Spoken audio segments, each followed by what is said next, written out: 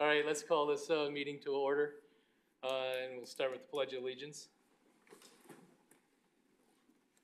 I pledge allegiance to the flag of the United States of America and to the republic for which it stands, one nation, under God, indivisible, with liberty and justice for all. Okay, since we have a hybrid meeting, I would just like to do a roll call. So, Alderperson Ackley? Alderperson Ackley? Her mic is off. Yes? Here. Thank you. Ruth? She's here.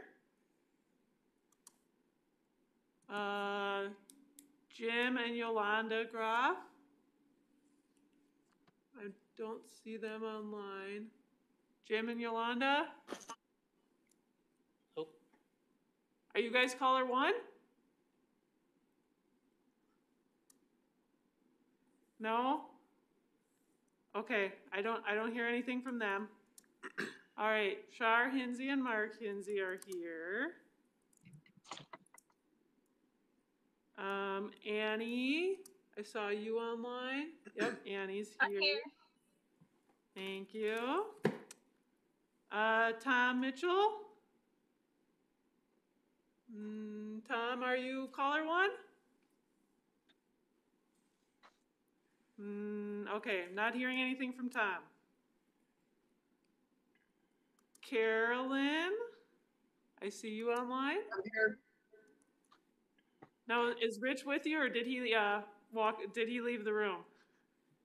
He started his class. Oh, okay. All right. So no, we saw him on the screen briefly. Just wanted to make sure. Yeah.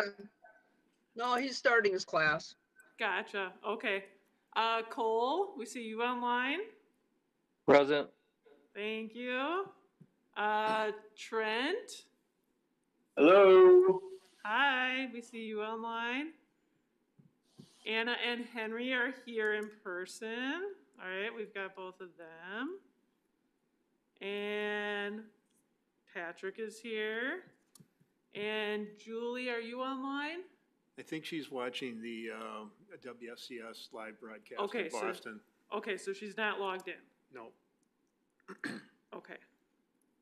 All right, that's good for roll call. All right, sir, do we have any correspondence for this month? Just to kind of recap, so the email that I sent out to everybody on February 2nd, I had stated that we had exchanged some emails with Esslingen in January, so that was the most recent from them. And then also on that February 2nd email, I included a draft of a reply email that I sent off to Subame. I sent that on February 4th. I have not received any response back, so that's the last communication from them. And that's all I have. All right, let's move on to the approval of the minutes from the November 5th meeting that were emailed out to everyone. And would someone like to make a motion on that? And we need a second. We got a motion and a second. Minutes approved.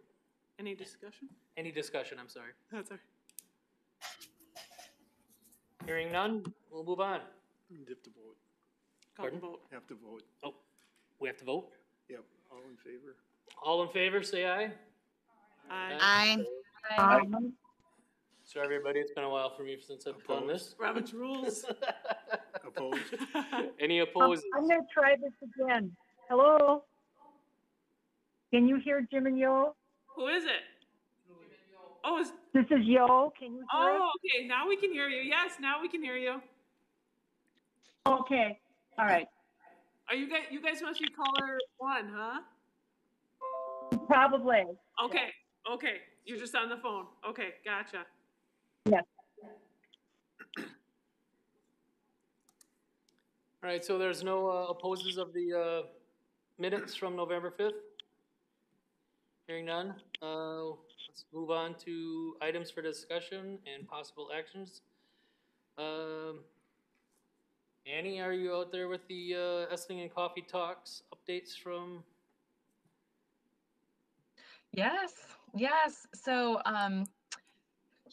basically, Esslingen, some folks from Esslingen reached out, I think, to Sheboygan to find out about whether a handful of people here would be willing to really help with just some informal conversational English by Zoom. So we've been having video meetings for a handful of the firefighters or firefighters, dispatchers, and schedulers at the fire department in Esslingen.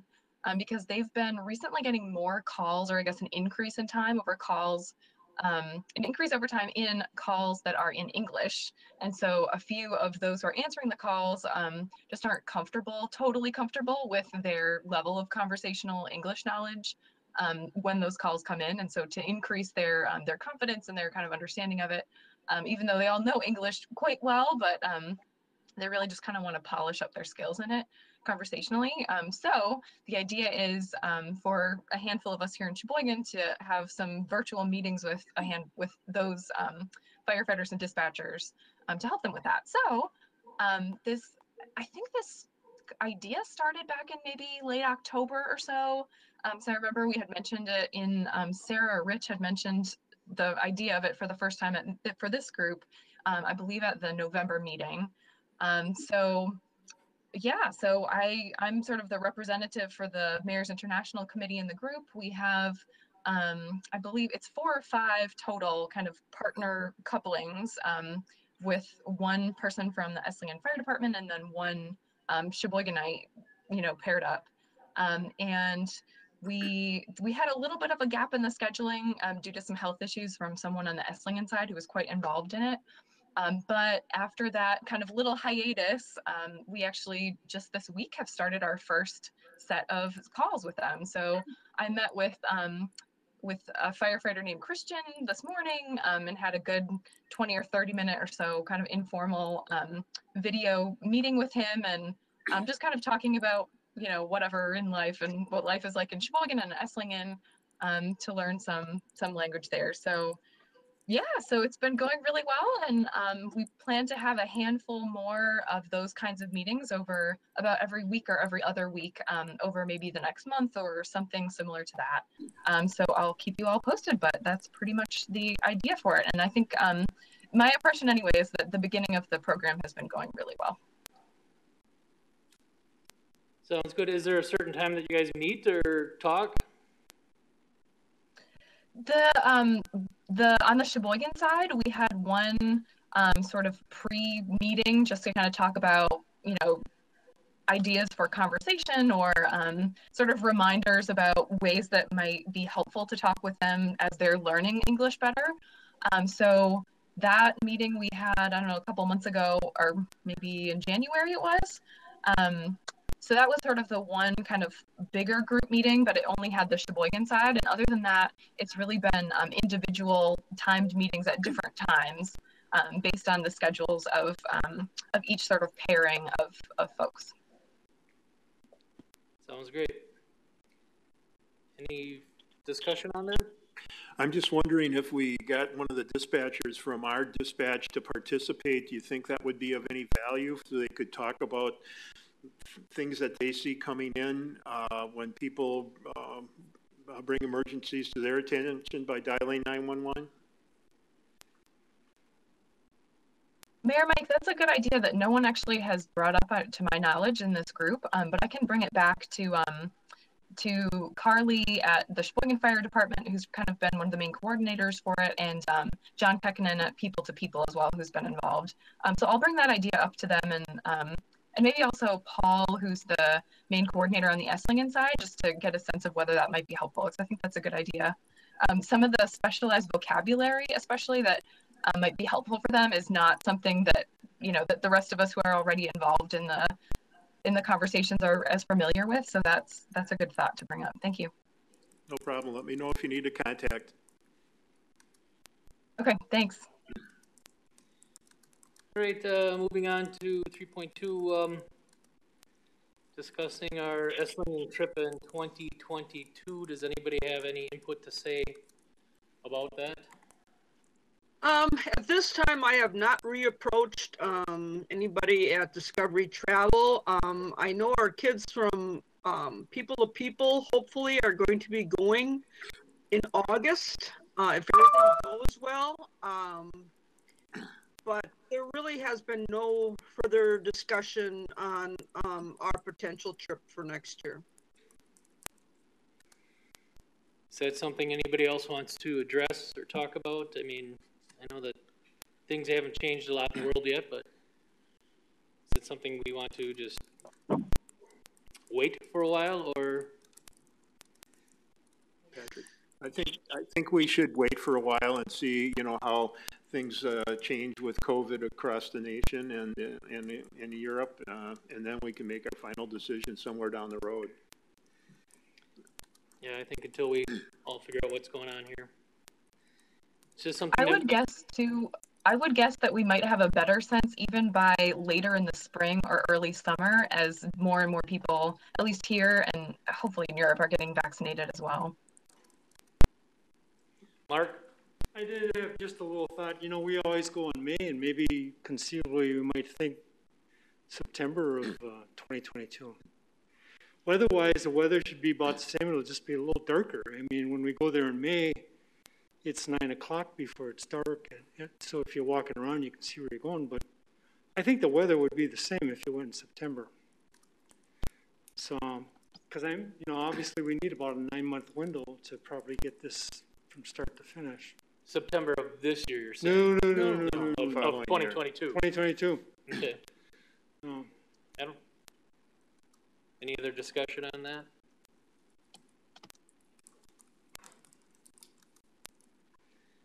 All right, let's move on then to 3.3. Mike, would you like to speak about this? Sure. Josh Hernday is with us. He's the executive director of the Sheboygan Symphony. And Josh participated in the Chamber Leadership Program, and what they do is they encourage all those members to shadow a different individual that they've met during the different classes that they have, and Josh picked me. And as our conversation rolled around, we brought up the subject of our sister city. And Josh was kind of interested in that because he knows that they have a great music program. And I told him that in the early years of our partnership, the symphony actually went over to Esslingen and performed there, and they exchanged and did something similar over here. And we thought that maybe it might be worth talking about the youth symphony possibly either coming along with us when we go or setting up a separate trip to have more students involved. The mayor of Esslingen has pushed me a little bit to try to get more students involved in our exchange program, and this would be a great way to have a whole group of them that could participate. So I'm going to turn it over to Josh. He was going to talk about this further with the symphony, and he's got some information to share with us. So in our talking, I have a colleague that lives just outside of Esslingen, about 45 minutes away, and he has always been bragging about how wonderful their youth symphony program is, and I likewise brag back to him about ours.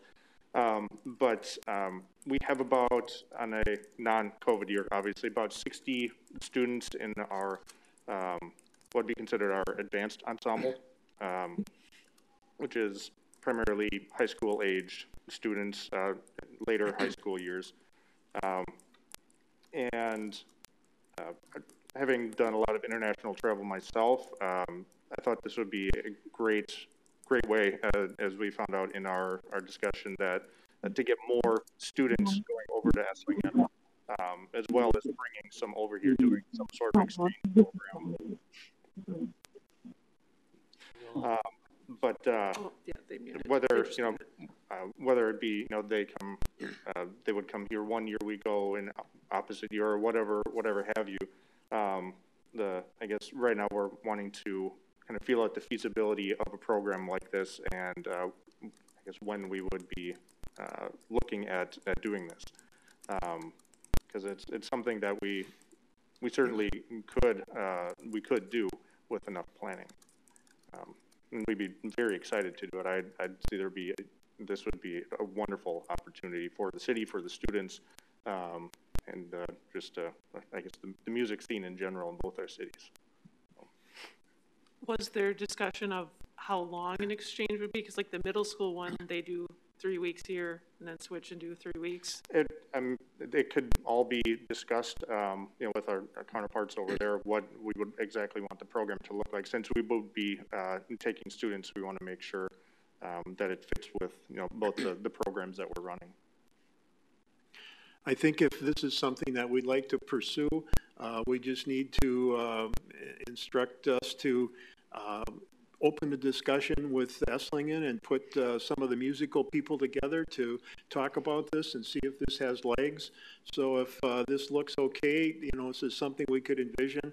I talked to Josh a little bit about the concept of the middle school exchange, where hopefully if this would happen, the students in Esslingen would house the students that are visiting from Sheboygan, and then likewise we would ask the students here to do the same, so that we could eliminate the cost of lodging, and then we just have to worry about the cost of any airfare and things like that.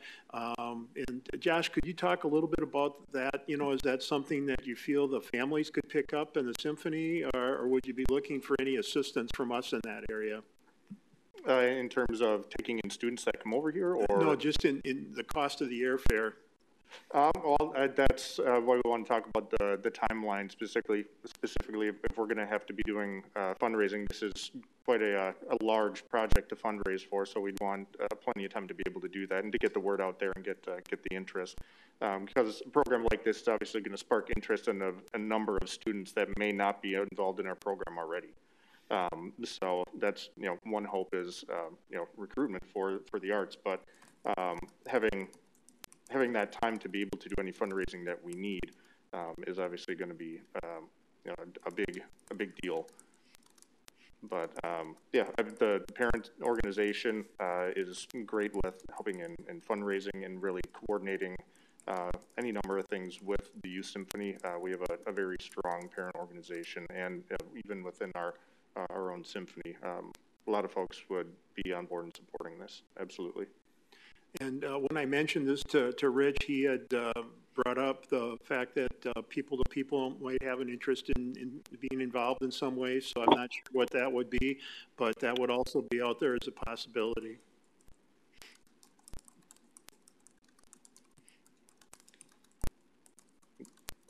Any other discussion?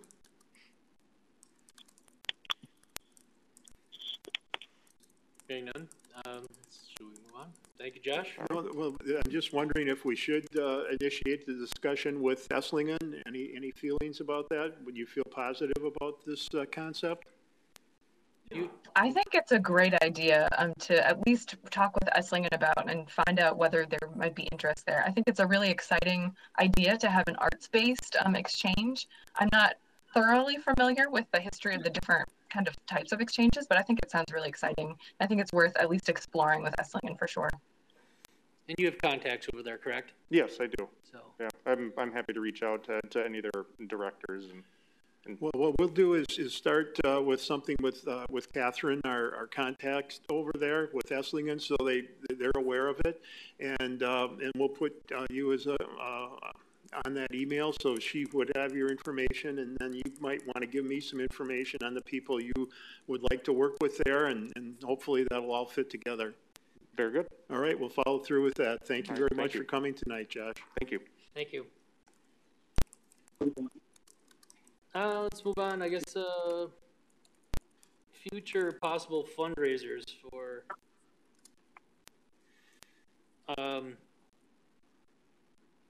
our events going up. I know we did not do Esslingen Fest last year.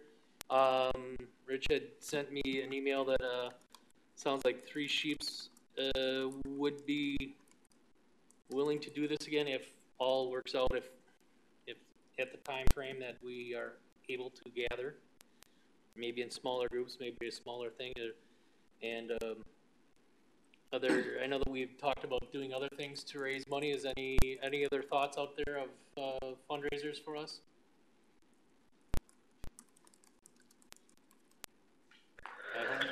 This is Joel. Hello? Yes. This is Joel. Maybe we would consider the Esslingen Fest as a drive-through. success, depending upon the status of COVID later this year. I would agree with that. I know of other people who had the drive-through fries, and they've gone over very well, very well. Okay, and maybe by October things will be, because that's when we generally do it, is in October. Yep. We'll have a little better handle on it, that we can do a drive-through and maybe a small gathering, a limited number. But again, I think it's all gonna come down to what the public health will allow us to do, correct? I think that's true, Patrick. And the other thing I think we need to start doing is, as Rich usually, work with them on a date that's possible. And if we get that set up, you know, it could be tentative for a while until we make final plans.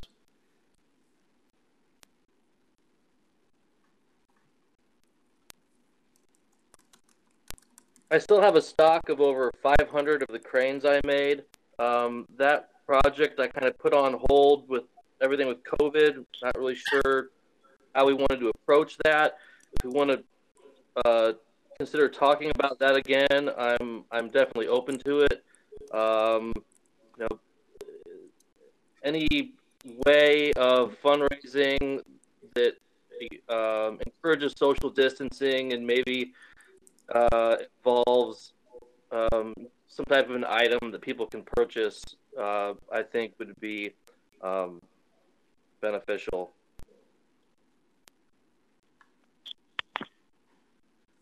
Cole, I remember last year when you presented the idea with the 3D printed cranes, that could involve like an art installation and like an awareness sort of campaign.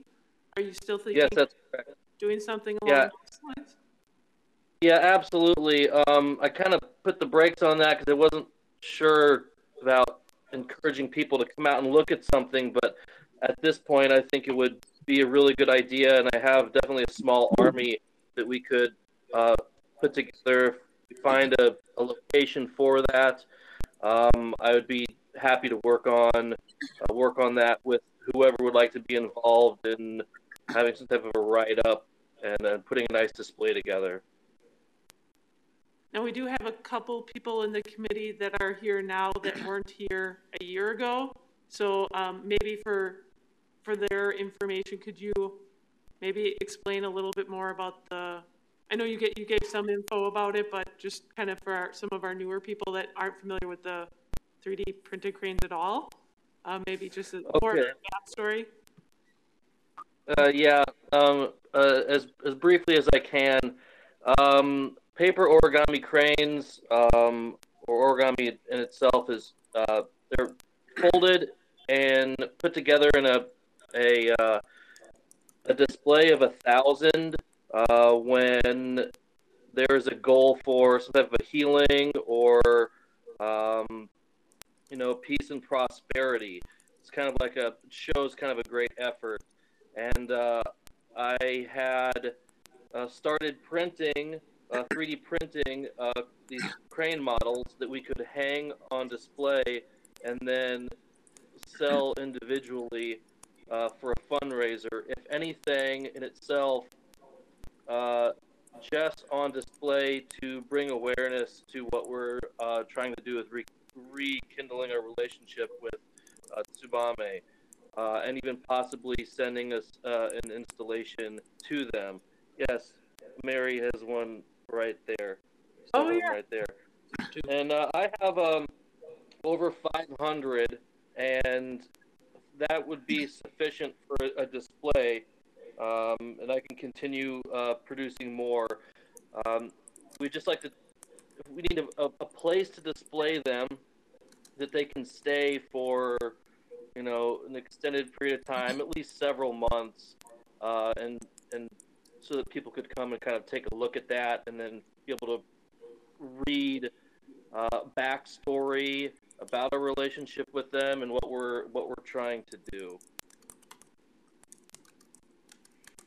So if that answers any questions or.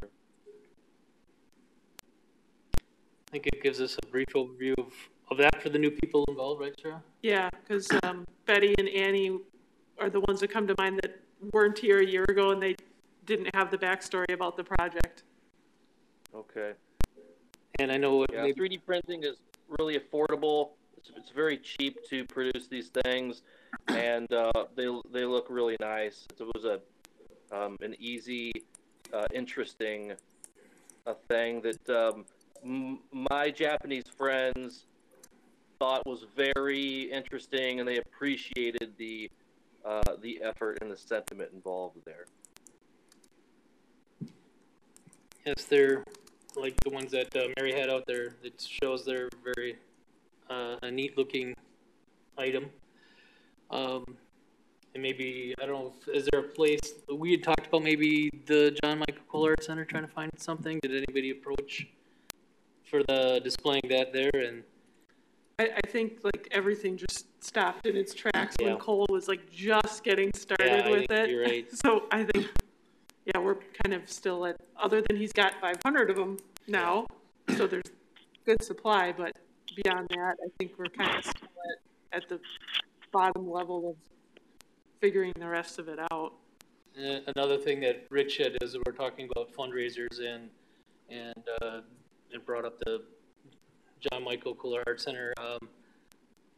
Is there any news from anybody about if they're doing concerts this year that we can maybe try to raise some extra dollars there if people are willing to work, if it's going to go on? So I did email my contacts at the Art Center today, and they have not made a decision yet. They're anticipating a decision will be made by the end of March.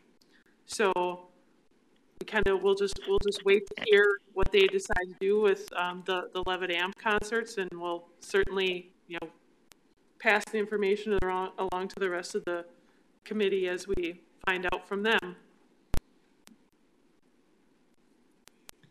I think a lot of our stuff is all on hold, as we all know, by COVID. At least we're trying to get back together here and get things rolling again. The next, we kind of went over the Esslingen Fest, correct? Yeah. Into fundraising, talking, and we're, I guess, moving on to promoting other Sheboygan international relationships. Is that also going to be with, besides Sumbe, or I'm not sure what this is about, Sarah? That's the one that Rich has reached out to other entities in the city of Sheboygan that have their own international relationships. So we had the information in the photo from, it's like Guatemala, I believe, a couple months ago.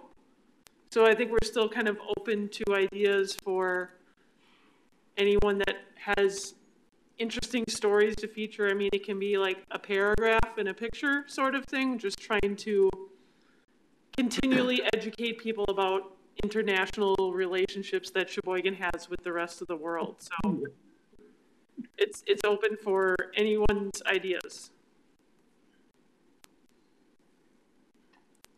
Any discussion with anybody on that? Have we heard anything else? Hearing none, should we move on then, I guess, to Sumbame, Sister City Relationships? Yeah, I had a chance to talk to Father William Bolson, the new pastor at Grace Episcopal Church. And before I met with him, I went online and looked at his resume. And he spent 7 years in Japan before coming to Sheboygan. And when we met, I had a chance to talk to him a little bit about that and mention our Sabami sister city that we're trying to, relationship we're trying to revitalize. And he said that he knew some of the clergy up in that area and that he would try to reach out to them and see if we could maybe, get something going through that contact.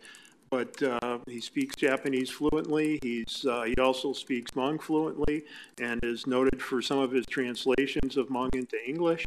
And so this is a new contact, and we'll see where this takes us. Any other discussion on this? Mayor Mike, would you be willing to forward me his information so I could speak with him? I have not been able to find a single person who can speak any Japanese in this area. That would be really excellent for me. Sure, be happy to, Cole. Thank you very much. So far, we received a response from them. That's great.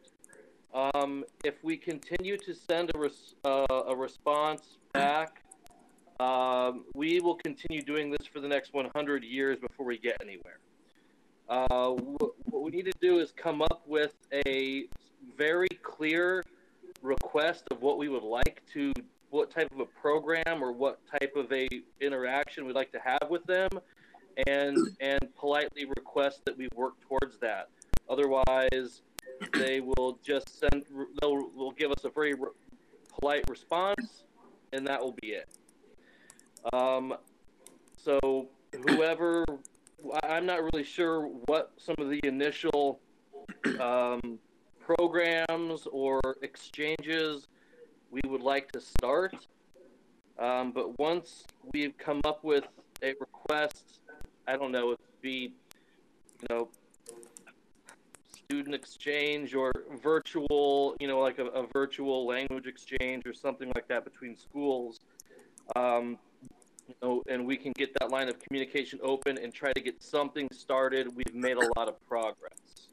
Beyond that, somebody is going to have to go there, which I'm more than happy to do. I have multiple contacts who will help me with translation. Whoever does, we're going to have a face-to-face and go and meet them and bow and shake somebody's hand and show our earnestness. Or my, excuse me for being frank, but this will never go anywhere besides ping-ponging emails like we've been doing over the last few years. Thanks for that practical approach. I appreciate that. Alderman Ackley? So I just wanted to let you guys know that my father is a consultant, and he's a native of Japan. And he has several contacts with the Tsubame government areas, and he told me that if we're having problems getting this off the ground and getting to know people, he would be happy to introduce me to some of those folks so that we can have an open dialogue and we can get this moving so that we can develop a better, conversation with Tsubame, because I think part of the issue is that nobody really has contacts. So I do have those government contacts. If you want me to just approach them and let them know that the city would like to get something going, I'm happy to do that. That's up to you guys. I just wanted to let you know. I think that's great, Betty, but I think Cole's suggestion of trying to talk about something that we want to do related to that exchange would be, a good thing to keep the conversation going rather than just more of a general approach. So we'll have to maybe look at some of the things we did in the past and pick something that we want to propose to them. So when I was when I just graduated from North in 2005, I was one of the students on the delegation to Tsubame in the summer of 2005. And I thought that was a terrific program. So, I mean, if we're looking at just as one anecdotal example, that was a really good program where we had, I think it was mostly, if not all, high school students. We had a group of, it was less than 10, maybe 6 or 7 or 8 or something of us who went there. And there were maybe 3 adults, adults kind of chaperoning the student group. But it was a really terrific experience. It was, I think, 2 weeks. And there were a lot of different kinds of festivals. There are kind of events that we went to that some were more formal, some were less formal, and there was some time in Tokyo as well to kind of explore that area. But overall, I mean, I just found it a really excellent program. And as a former participant of that, at kind of a formulative time in my kind of becoming an adult, I would definitely recommend something like that again if we're looking at options for rekindling something that we've done in the past. But it took, it was probably a whole year of planning that were of mostly fundraising kind of planning as well as logistics that went into that trip. So given that we're I would say on the eager side of wanting to rekindle that relationship a little bit more sooner rather than later, and we don't know what the timing will be for international travel writ large, given the state of the pandemic and how quickly that's changing. I would recommend that we try something virtual for them, with them, and see if we can have some sort of virtual meeting with some combination of folks in Sheboygan and in Tsubame. And maybe the goal is to have a virtual meeting to decide what we'd like to do, but, you know, or establish a relationship of, you know, I don't know, 5 or 6 people, like a small-ish group, who then can take that forward and have maybe more regular virtual meetings with them to talk about the kinds of programs that might make sense. Like if they, and I guess using also the symphony in Esslingen and Sheboygan as an example of, you know, we have a lot to learn about what would make sense for what they're doing in Tsubame and what their population is interested in and that sort of thing. So that's what I would recommend would be using Betty's, Alderman Ackley's contacts to move towards figuring out some group of people to talk with Tsubame folks to figure out what kinds of program to meet virtually and figure out what kinds of, and explore, I guess, brainstorm together sort of what types of programming might make sense.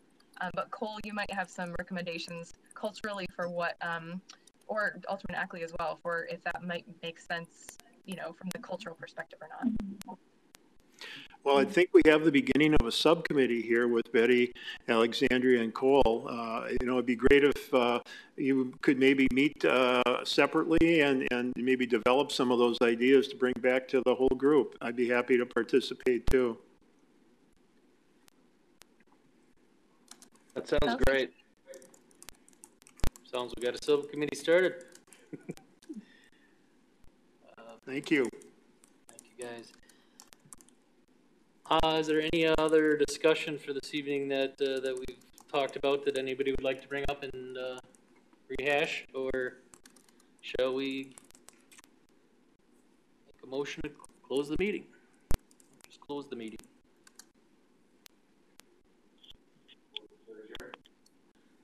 Motion to adjourn by Henry, and second. Second. Who is that? This is Yolanda. Yolanda, okay. Any objections? No, you just have to ask for a vote. Let's have a vote. All in favor, say aye. Aye. Aye. Aye. Any nays? All right. Thank you for putting up with me this evening. Our first time up here. And our next meeting is April 1st. Good night, everybody. Good night. Thanks for Thank attending you. live and online.